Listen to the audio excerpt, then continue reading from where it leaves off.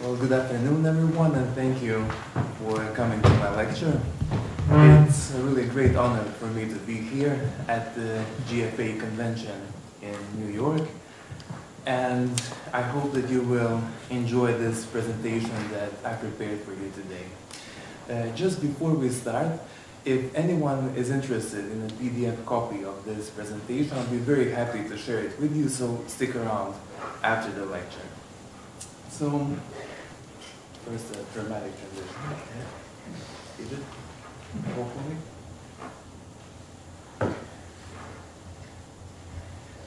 It's a very interesting topic, but it's riddled with dichotomies, and that's why it's probably one of the reasons why it's so difficult to discuss.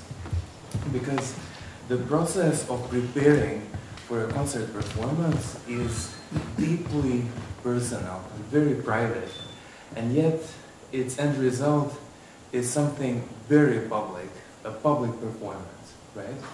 There are also a lot of questions regarding what falls under the realm of practical versus theoretical or even impractical, depending on your point of view. So if we kind of delve too deeply in all the minutiae of our work, like, do we run the risk of losing the bigger picture, what's really important? So in order to maintain clarity, today's lecture will focus on three key elements. So solo performances, since they are quite different from other types of concert work, when you are literally all alone on the stage, it can be quite daunting. Then some backstage work, what really goes into creating a performance. Is it obligatory or optional? And also some ideas that you might incorporate into your everyday work. This lecture is definitely not intended as like a list of rules and regulations regarding practice, techniques and strategies, but just like a relatively simple practical guide on how to prepare for a concert performance. So the question is, where do we even begin, right? And this is something that's quite convenient. Unfortunately, not exactly how life works. We go from point A to B and then we reach the finish line. Well, maybe, yeah, if we take death as an example. But if we take it at face value, right? The only example in what we do, where we can go from point A to B, is literally from the very beginning of just starting to learn a new instrument to the very first performance. And that's it. After that, we immediately lose that linearity. So instead of that, I think it's important to focus on some practical questions, right? So what am I playing? Am I in the position of choosing my own repertoire, right? Or if not, why? Why is it obligatory? Where am I performing? Are we sometimes in a position to choose our own venue, and how that might affect the choice of repertoire? And also, who is my audience? Also, literally, who is listening? I know that this can be a source of great anguish for a lot of people, a lot of distress. A lot of people have actually quit playing altogether because they just couldn't handle the pressure of live performance and audience feedback, right? So is there a case to be made for like invitation-only events? I mean, we'll discuss that a bit later in the lecture. Regardless of what are we going to do, the most important question is, how do I get there? There being the concert performance, right? So it all starts in the practice room. And I would definitely encourage you to just make a simple list of things that you believe are required to have a really good practice session, right? So here is my kind of tentative list. Fun animation.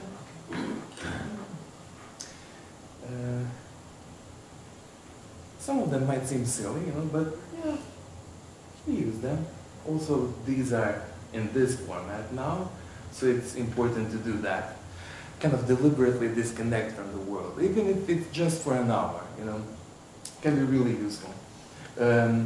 Occasionally, not all the time, because I'm not completely crazy, from my perspective, to have a really good practice session, except things that require to sustain life itself, I don't need any of these things. So this is something to kind of keep in mind. Another good question is literally, what are we working on when we're practicing? So I think it can be kind of boiled down to these three things. So repertoire, technique, and some other more or less music-related skills. So this is that, this is this, and this is what I consider these other skills. It's a very simple slide. It was agonizing to make, not in terms of visual identity, because it's really simple, but when you really think about it, what goes on into creating a performance, and all the work that we do as performing artists, it's not just about practicing scales for 3 hours a day. There's just so much work that goes into it. I will discuss all of these in the following slides separately. So, a really practical question at the beginning is, what do I even want to play, and another great question is, what is manageable? What does that mean? From my perspective, it would mean literally manageable, that you can manage them with your mouse. Not necessarily to stay in your comfort zone, doesn't mean that, but again, you can literally play them at some point, because if you don't really, you have a feeling you can actually play them, that's going to create so many problems immediately, and we haven't even begun practicing. So this is kind of roughly how we can divide it. New material, work in progress, and concert ready. I often ask my students, what do you think concert ready means? I also don't know. I mean, really, I'm being honest here. Definitely know what's new material, so something I haven't looked at before. I'm very often in a position to premiere pieces, so I have literally nothing to go on. Work in progress is, again, literally everything between the very beginning and the concert. So is it even possible to do this when we are practicing? Not progress, but kind of have retrograde motion. So it's also really important to work on maintenance as well. So these are kind of three things that I do in my everyday work. I try to incorporate analysis and what it really means theory in practice. So it's actually practically useful, really important. And a simple example would be, let's say 90% of a certain piece is concert ready, but the 10% is, at least for you, unplayable. That means it's nothing. Are you going to edit it completely so it kind of fits your preferences? I don't think so. So that's why it's really important as a first step to really kind of do the work and see what is happening, right? To plan ahead and to be really strategic and deliberate with what you do in your practice sessions. It can be really useful. I know that life, it doesn't always treat us kind. Things don't always go as planned, but at least we can kind of make an effort to plan ahead. And also this is what I do quite frequently, randomize, again, literally. I try to start from a different point in a piece every single time I play it in a different practice session. This is definitely easier said than done, so this is my visualization of that.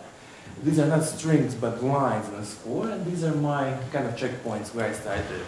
So it can be a crazy place, completely illogical, like a middle of a line, like a beautiful melody. The point here is not really to enjoy the melody. We are practicing. It's very difficult to enjoy what you're playing when you don't know what you're playing to begin with. So it can be a bit of a problem.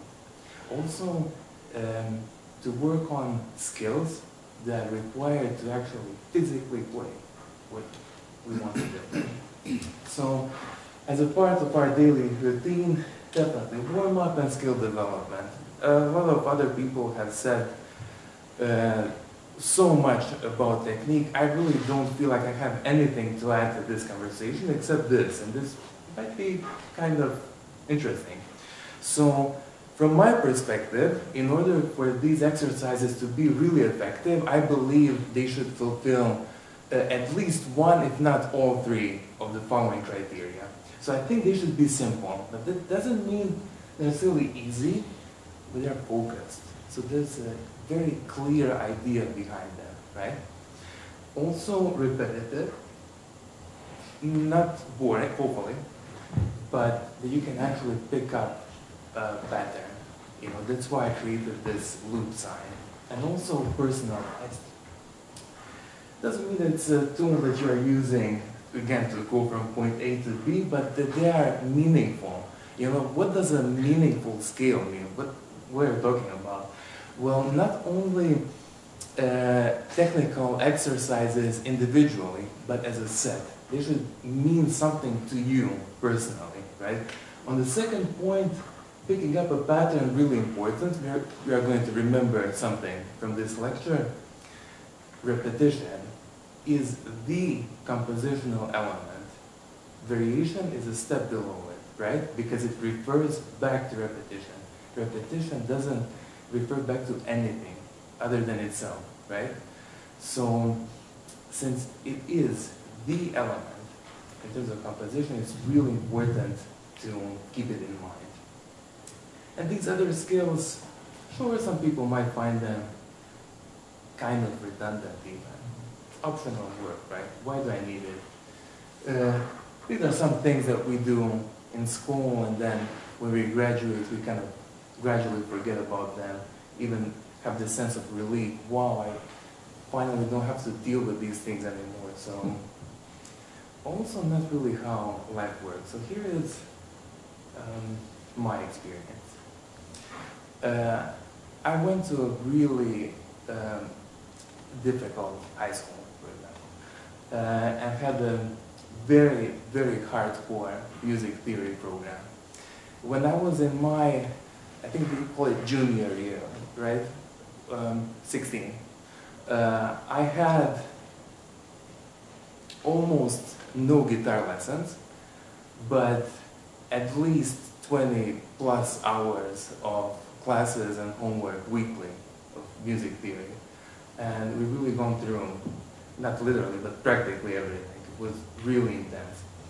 And it almost made me not like music anymore, but it wasn't powerful enough. Music was still incredibly important. So I really had to figure out a way in which to utilize that knowledge, kind of disregard all the bad things that are connected with it, or all the minutiae and really kind of self-absorbed nitpicking can be really annoying. And that's, coming from me, that's really saying something.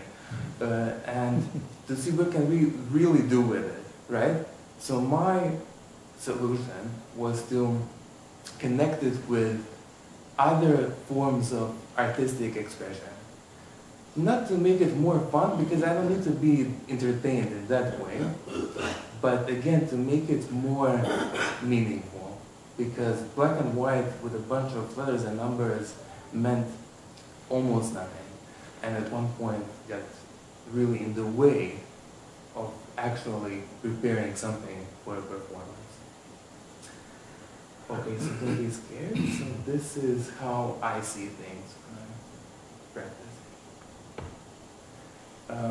Even though I was at MoMA yesterday, I just wanted to say that I have no pretension to be the next whoever of these 20th century artists. I understand that this is quite simplistic and rudimentary, but this is kind of a representation of what I see, you know.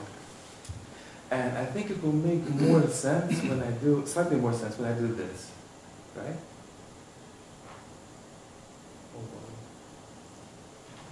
And this has been a really agonizing journey, you know. Not saying it was all horrible, because it wasn't. It was very challenging.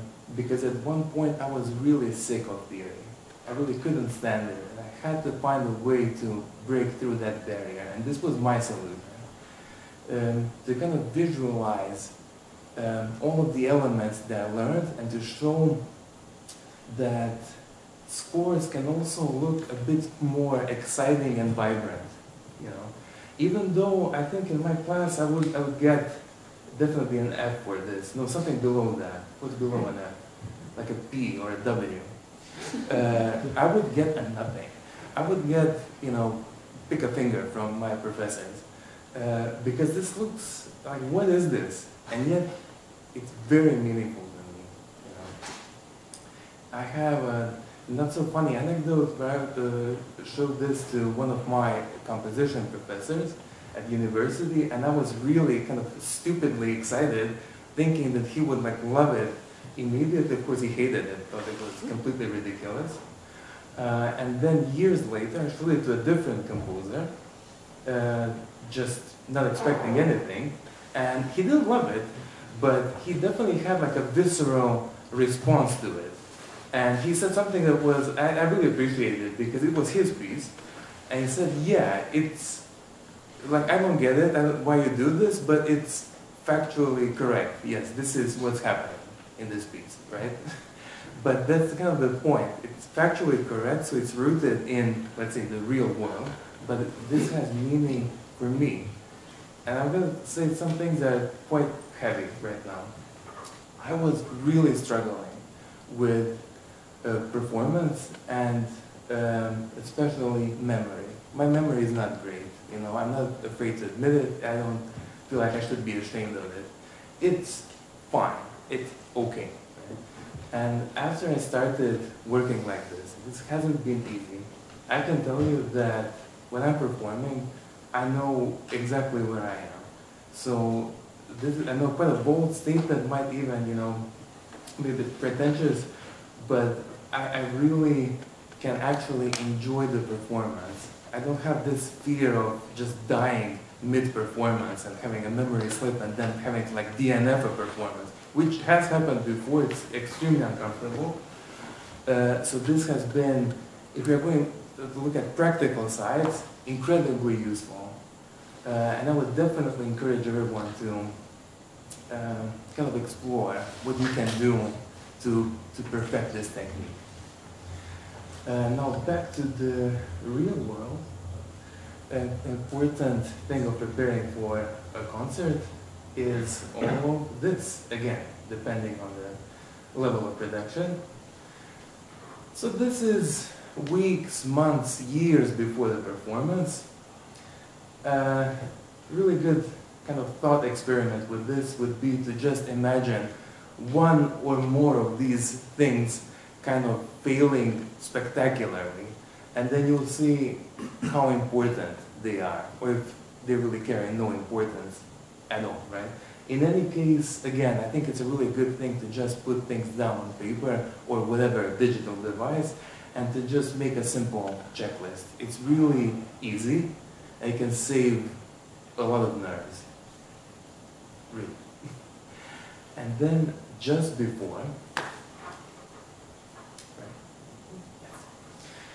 here I mean the day of, and like an hour before the performance. I have really only 3 simple things to say in terms of advice. And they're all kind of impossible for some people, even for me. I mean, there was this point in my life I just had to do things all the time. No, really try to preserve your energy, because concerts, especially solo performances, are stressful enough. You don't need more problems, right? Really value your personal space, especially if no one else is going to do that. You have to be really careful because some actual damage can occur as a result of that. And also mentally prepare for the stage. That hour before the performance is critical. I think they should really take time to harness that energy, because it's really, really powerful. Some of you maybe saw me pacing up and down like a lunatic. This is what I do to kind of get in the zone, especially when I'm all alone, because I know how much effort and energy it takes. At least for me, someone else might be fine. But that's why it's really important to understand what you're doing and to trust your process, right? And focus and So, this is how I see the performance itself. It's a kind of a triangle thing, and I'm going to speak from my perspective. Right? So I'm the performer.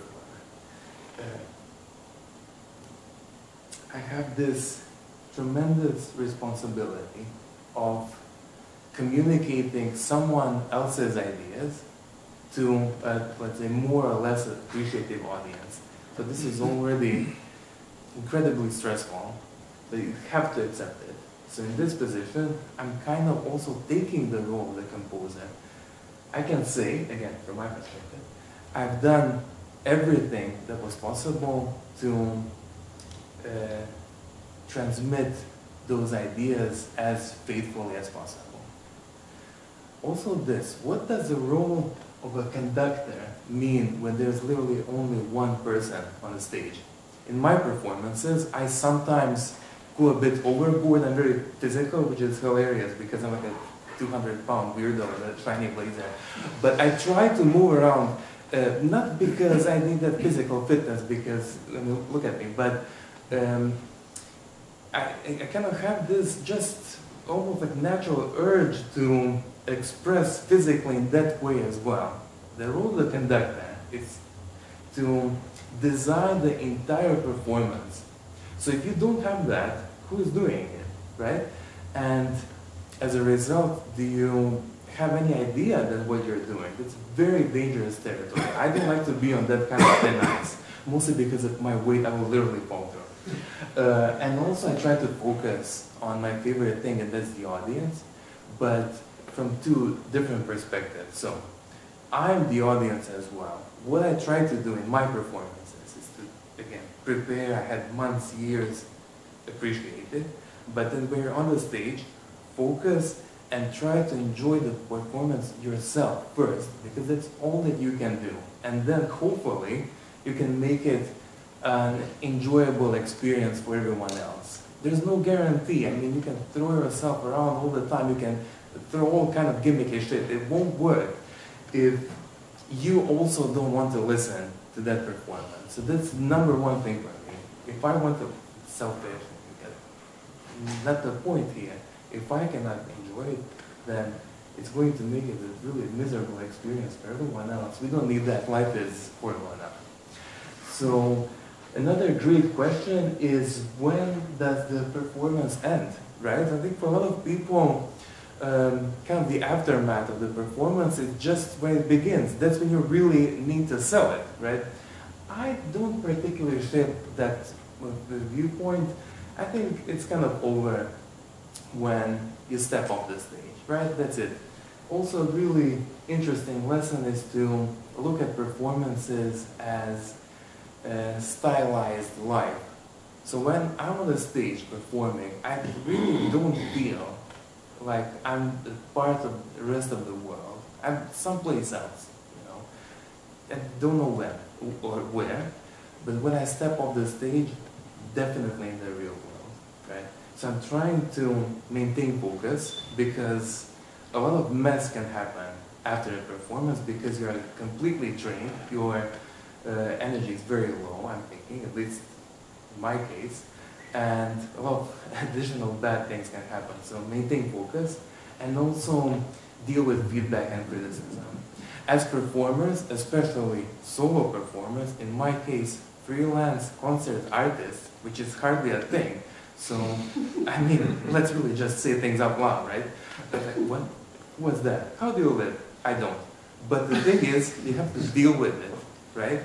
And what we can only hope for as performers, that the feedback would be positive and the criticism will be constructive, right? Fun animation. Something that's slightly less fun. You have to deal with people, which is not my favorite thing.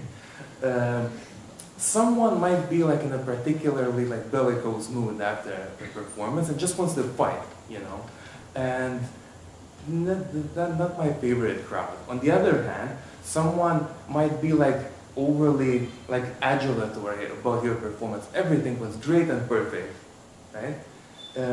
If this behavior persists, it can only create more difficulties. In the first case, it's a sign of, well, basically just almost personal antagonism. And the second is with that kind of saccharine style where everything is perfect and amazing, it might reflect like lack of original thought.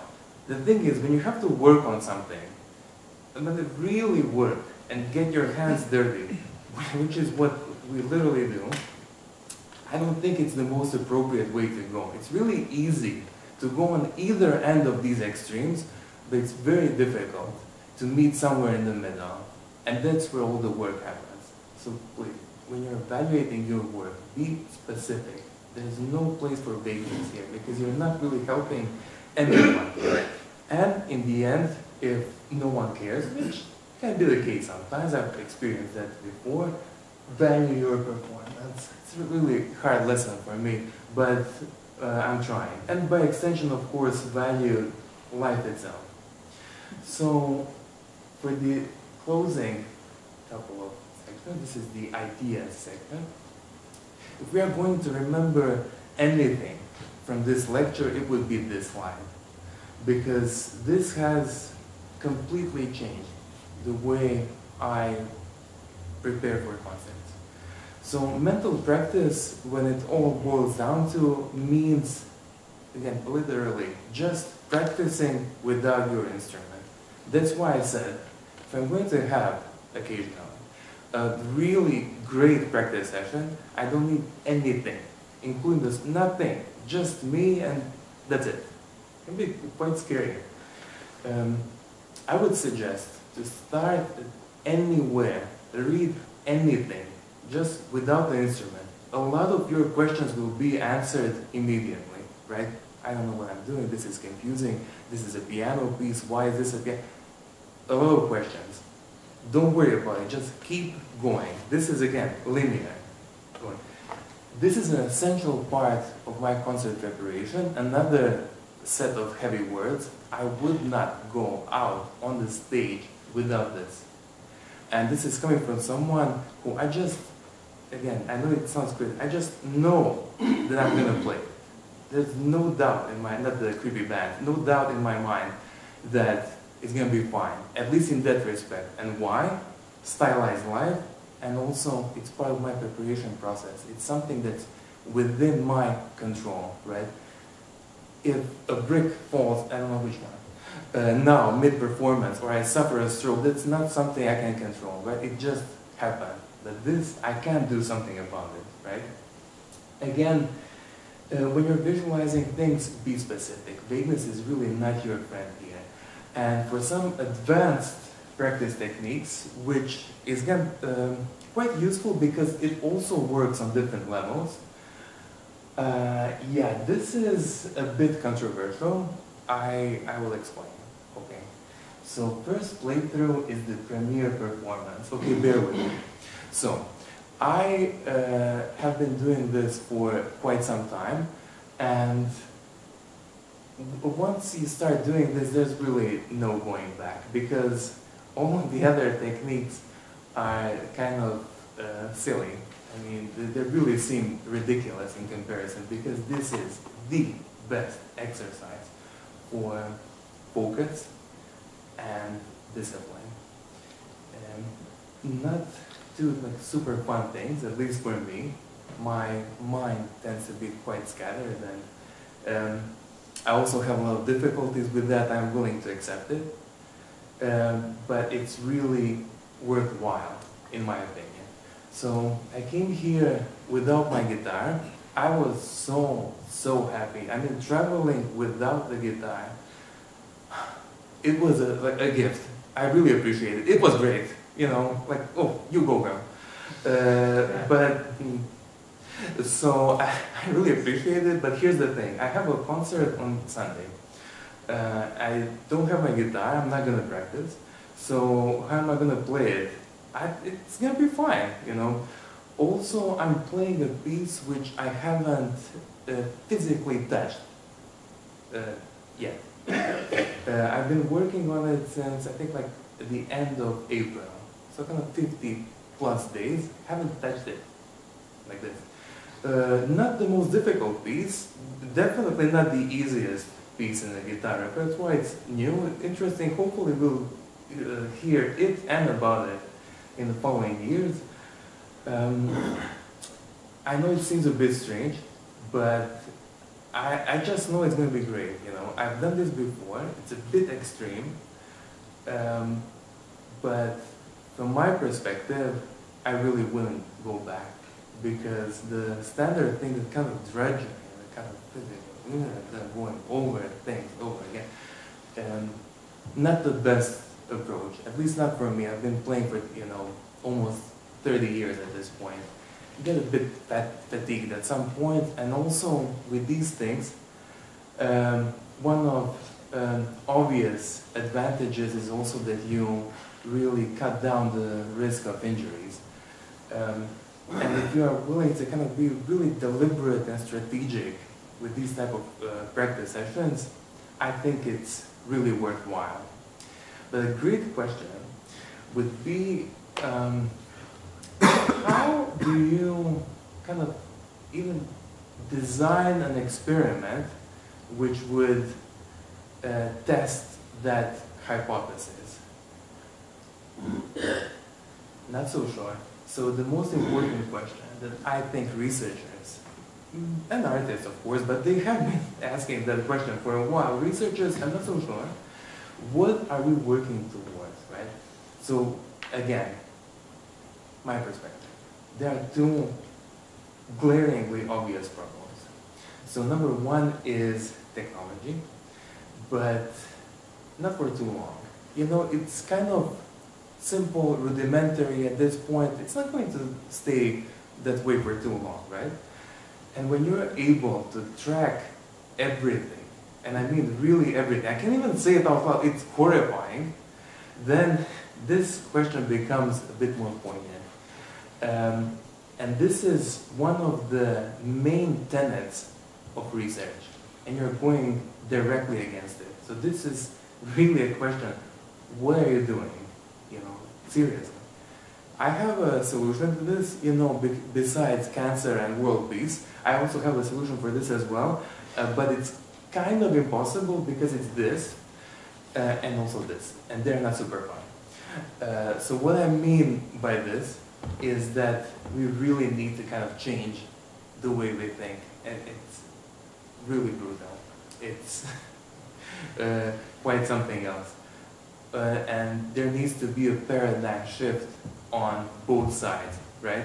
So artists really shouldn't look at researchers as just some, you know, lab coats and just doing some things that are completely useless, they're their own purpose, who cares, on one hand, and on the other, researchers to view artists or whoever as just, you know, test subjects, guinea pigs, you know, slightly large guinea pigs, that you just use kind of and discard when you don't need them anymore. I don't think that that leads to anything else other than the dead end, with emphasis on dead, then also end. And that's a problem, you know, a really big one. And the next question, and the final one, is there really a future of or for concert music? This is kind of my Easter egg. I've been calling classical music concert music for a while now. I don't know if someone else is doing it as well. That's wrong. Classical music, that's like objectively, no. It's concert music and also concert guitar. I know it's a bit of a hot take, it's a bit controversial, but I'm going to advocate that. It's really important because it emphasizes the importance of a live performance, not so much in some of the other areas of music. This is something that we can look forward to. A new repertoire written by these people, and also these people, and these people. If I'm going to be like really positive and gonna hug a rainbow and be a delicate dandelion, I'm gonna say that this is brilliant and amazing, and it really is. Although some of the sinister implications are really horrifying. So we really have to be careful with where this kind of technology is going. I think I kind of conveniently disregard some of the bad things can be really exciting. You know, we can expect to see brand new repertoire, you know, a piece by Beethoven for solo guitar. This is absolutely happening. I mean, it seems completely crazy. It will require a change of format in terms of concert music, concert performances. Might be an abstract concept at this point, but I said likely to become practical. And as we remember, this is a practical guide, right? This kind of randomly generated AI music, sure, again, rudimentary, simple, a bit silly, for now, you know. If we implement this collaboration approach, this music is going to be legit great, of course. It lacks this kind of time, historical value element. It's going to be really good, high quality music. How do you play a concert, you know, 60-minute recital of something that was composed by a thing, you know, borderline live? This is going to be required. It has to affect the education and how we educate the following generations of what's really important in music. What are we doing in the first place, right? And then I would go back to that infamous triangle from the performance slide of this presentation. There is so much to be done. There's so much work. I absolutely don't believe that music is dead, that contemporary music, and I have a degree in contemporary music, is killing everything it isn't. People are killing everything, but what else is new? There is so much that can be done. But like I said, the most important thing, again, is collaboration. And I think that there's really a lot that we can achieve together in this area. And I think that's it from me. Thank you, and I hope that you enjoyed my presentation.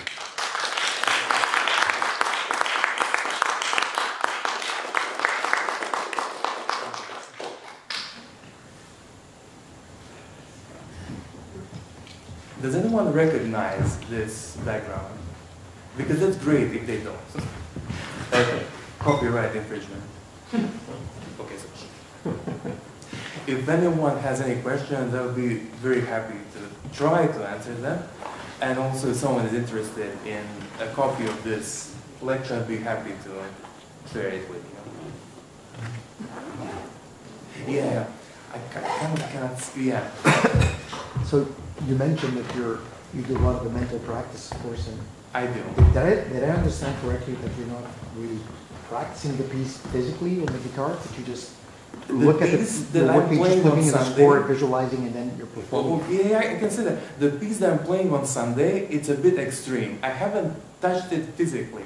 I haven't played a single note of it. Some of the other things that I do are not as extreme. I think I can do that because I've been doing this for, I think, like 15 years at this point. But this is what I do every time when I'm starting to learn a new piece. I don't touch the guitar is someplace else. I sometimes forget it's there. But I'm very well aware of the score. And then I start to immediately sketch things out with that kind of coloristic slide. And again, try to be as specific as possible. If I encounter an insurmountable obstacle, I won't play it.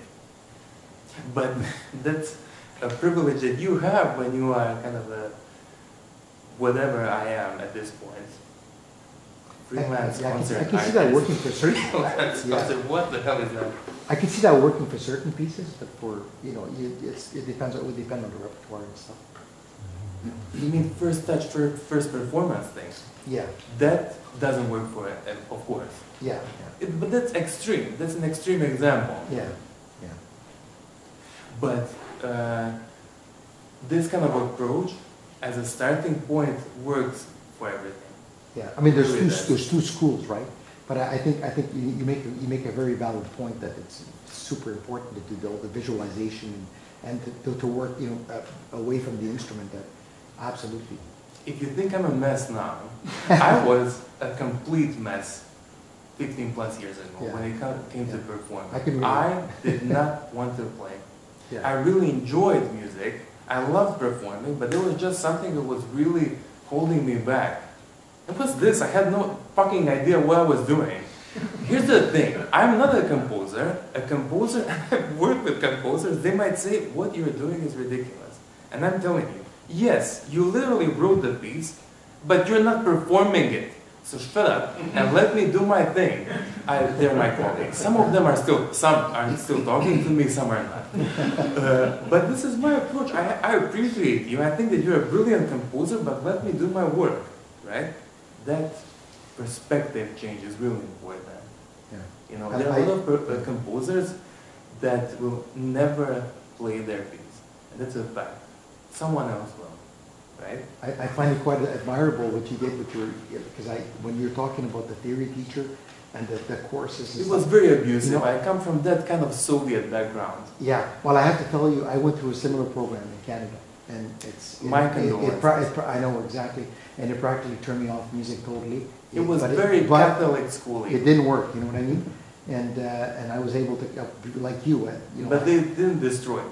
Yeah, so you were able to twist that positively. That's amazing. It's great. It was horrible. Yeah. But I am a survivor. It's good. Who cares, right? I do. So this is important. I also went to two completely different high schools.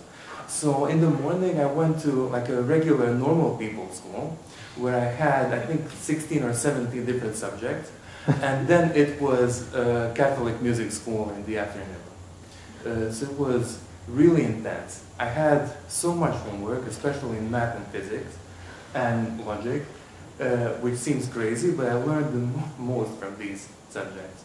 When not to give up easily. You know, when you encounter a seemingly insurmountable obstacle or problem, to really work on finding a creative solution, because it is there. You know. And yeah, I'm still here. I cannot believe it, but I am.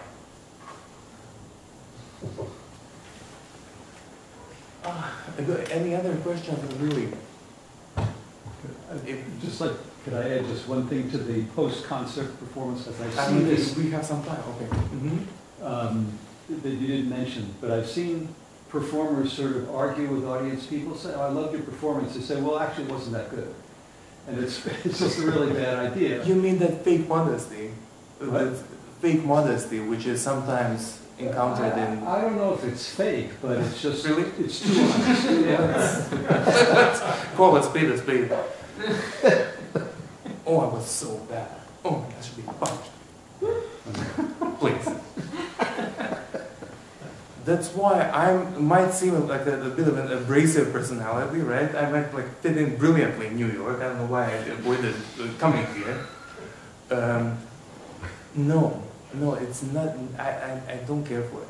Well, of course, yeah, I'm saying it's a terrible idea. Oh, then we're on the same page. Great. Yeah. I mean, I love it. It's ridiculous.